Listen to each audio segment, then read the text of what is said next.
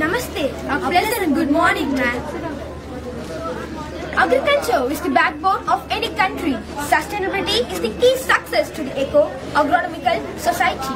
In a project, multi-purpose farming robot with the advent of digital technologies, the agricultural practices like ploughing, weeding, seeding, protecting, irrigating, storing are done in a simplified way with innovative techniques, resulting in improving crop yield, especially in paddy cultivation.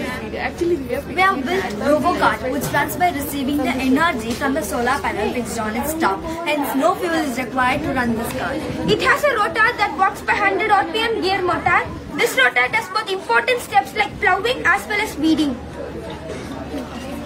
This is our direct seeder. This seeder sows the seed directly into the field instead of traditional transplantation method from the puddle nursery.